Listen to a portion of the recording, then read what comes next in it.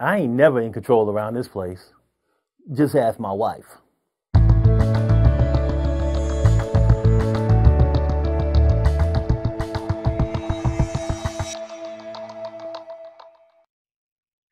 Hey Pinnacle Studio peeps, how y'all doing out there?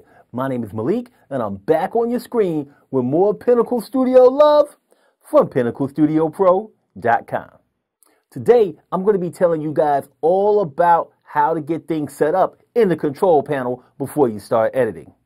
Let me know in the comment section below if you like this type of content, and if you do, I'll create a whole workflow series which goes from importing to exporting and all things in between.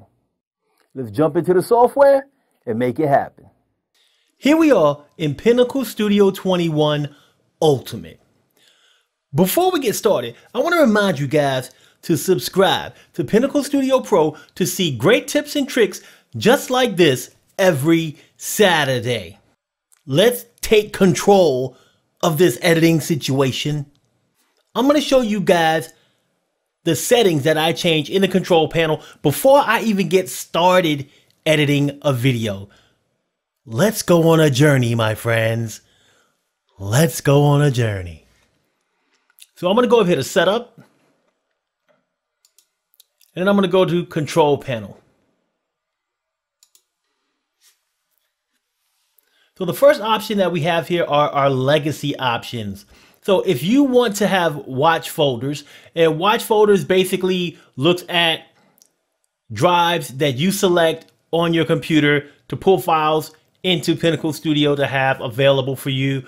That way you don't have to import those files or anything like that. So if you want to use that legacy feature, you can enable it here.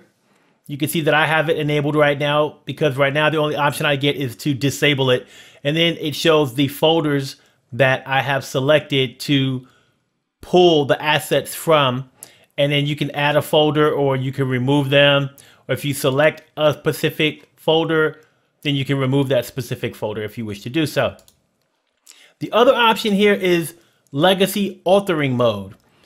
So if you don't want to use the Pinnacle My DVD feature and you want to use the old school DVD and menu building and DVD authoring, then you would need to enable this feature. As you can see, I have it enabled because the only option I have here is a disable button. Now, here at the top of the screen, you can see that I have the author tab here. And if I click on disable, it removes that author tab. And if I click on enable, it brings it back. Next, we have our audio device. So the audio device is the default device that you want to record when you're doing voiceovers and things of that nature. You can see that I have a specific microphone selected here. And if I click on this, it's going to open up the sound options on your PC where you can go ahead and select a device that you want to use for the default for capturing audio. I'm going to click on cancel here. Next, we have export and preview.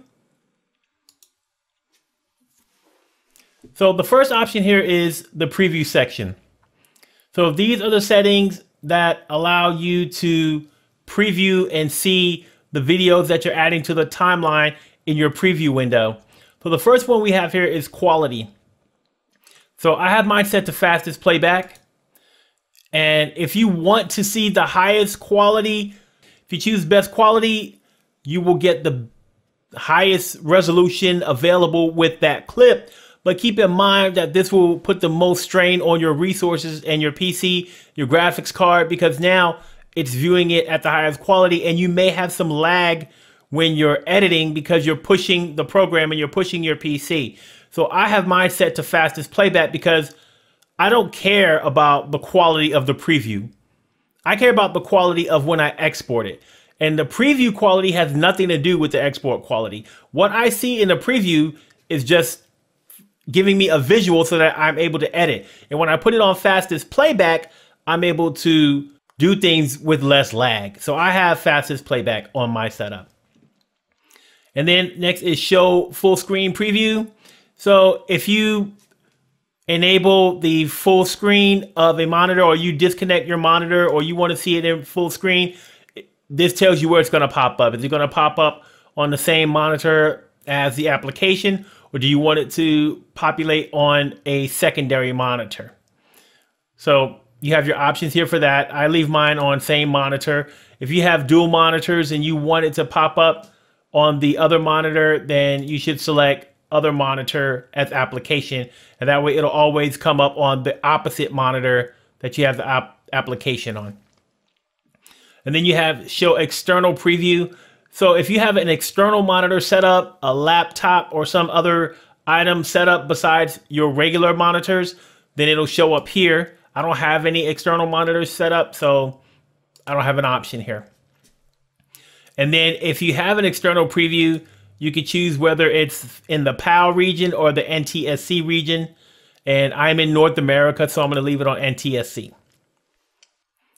So the next section we have is Playback Optimization. So under here, you have a section called Optimization Threshold. And I have mine set to 60. And it goes from off to aggressive. So basically what happens with optimization threshold is if you have effects applied to any of your clips, this tells you if you want it to fully render, or if you just want it to render as much as it needs to play back. So if you have it on aggressive, it's going to try to fully render it.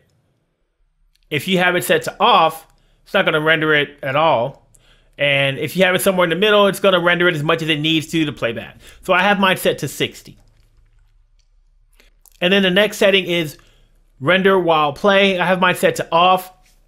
So basically what this says is, hey, if I start to play the timeline or scrub the timeline, is it going to continue to try to render while I'm doing that? And I have third-party codecs off. And hardware acceleration, I have mine set to CUDA. So based on the type of graphics card that you have a NVIDIA card, then you can have it set to CUDA. If your graphics are on board or on your motherboard, you want to have it on Intel. And then you have the option of none if you have something other than an NVIDIA or onboard graphics. And then if you're using stereoscopic 3D, do you want it set to any of these settings? I have mine on anaglyph. Don't really use 3D, but I just leave it set there. So next we have the import section. So under import, you get to select the different default locations for importing different types of assets. So you get to select the location on your PC for video, for audio, for pictures, for your projects, snapshots that you save, all that good stuff. The next category is keyboard. So I don't really change anything on this one. These are basically just your shortcut settings. So you can click on any of these categories and you can see the different shortcut or hotkey, whatever you want to call it, for these different types of commands. And you can change them if you want.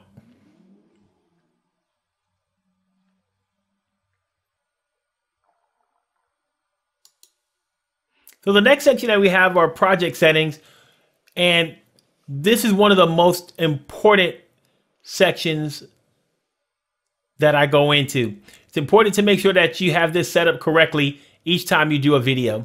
So the first thing that you want to change is the video standard. So the video standard is the resolution and frame rate that you're going to want your timeline to be set to. So right now I have mine set to 1920 by 1080 24p. I have it set up that way because the files that I'm going to use here are 1920 by 1080, and the frame rate for the files that I'm going to use for the most part are going to be 24p. And then also when I export, I'm going to export this to a 1920 by 1080 resolution, 24 frame rate file. So I want my video standard to match as closely to the file resolution and frame rate that I'm going to export to. Now, there are many different settings on here. You've got HD settings on here. You've got 4K on here. You've got standard def. You've got different frame rates. It's a bunch of different options that you have on here. The next option that we have here is detect format from first clip. So you can check this box if you want the system to always say, hey, what's the first clip that you put on the timeline? What's the resolution and frame rate there? And then the video standard will set up to the same resolution and frame rate of the first clip that you put on the timeline. Another important section here is your default durations. So these are the durations for things like titles. So if you know that, hey, each title I add to the timeline, I want it to be 10 seconds long, you can change this here to 10 seconds. And that way, every time you add a title from now on, it'll be a 10-second title, and you can adjust the duration if needed. Same thing for stills or pictures. Anytime you add a picture to the timeline, you can choose the default duration for that. And then also for your transitions. So anytime you add a transition, you can choose the default duration for those as well. And then the last one that I really worry about on here is montage scaling. So when you are using a montage for a slideshow, you can choose to either have no effect when you add the pictures to it. You can make the pictures fit the template, or you can make the pictures be cropped to fit the template. So you have those options there. The next section that we have is the startup page. So when you open up the program, do you want it to open on the welcome page, edit page? You can choose the option that you want on here. Then we have storage locations. So this basically says, hey, these are the places that I want things to be saved at when I create or save these types of files in Pinnacle Studio. So if I create a multicam file or a multi-camera file, here's where I want it to be saved at. If I create a project file, here's where I want it to be saved at. And your titles that you create and save, menus that you save, templates that you save, all that information. And these are really the default locations. I leave it at the default locations, but once again, if you decide that you want to save it to a different location, this is where you would add that information. And all you really got to do is click on the little folder here, and you get to choose a location on your PC to save it to. So another really important section here is your render files location. So anytime you add a file to the timeline and it renders, it saves a temporary file of that render on your PC. So this tells you the location where those render files are saved. If you are having problems with your project or your files, sometimes you may want to delete the render files and it might clear things up. And then the last part on here that I'm going to talk about is the reset option. So under here, you can reset everything and start Pinnacle Studio off brand new, except for your saved projects and your project bins. So if you're having issues with the program or something that you think is gone awry with the program, if you don't mind starting off and resetting everything, you can reset the program from here. Sometimes resetting the program helps it to kick back to normal and fixes issues from time to time. I wouldn't suggest using it all the time, because if you're using watch folders and if you're customize a lot of stuff, then all your stuff's going to be wiped out and you're going to have to set all that stuff up again. All right, guys, that's it. I want to thank you so much for watching this video all the way through to the end. It truly means the world to me. Now, I want to send a shout out to one of my subscribers, Doyle Goss. Doyle Goss makes videos around the paranormal on his YouTube channel. So if you're into paranormal activity, checking out those crazy houses across the South and across other parts of America, head over to his channel, check out a couple of his videos, and if you're feeling what he's dealing, make sure that you subscribe. If you guys want to get a shout out like Doral Goss did, make sure that you head over to the video description and fill out our shout out request form. If you got a tutorial you'd like us to make, head over to the video description and fill out our tutorial request form. Now that I'm done with that, I got a few things I need you to do for me. The thumb, the one that's pointed in the upward direction, click on it.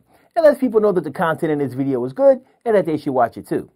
If you got any comments, questions, you just want to talk or chop it up with your boy, leave those things in the comment section below. And last but not least, smash that subscribe button. And after you do, click on the bell. When you click on the bell, you receive notifications every time that I upload content to YouTube. And that way you don't miss out on any of the learning and all of the fun.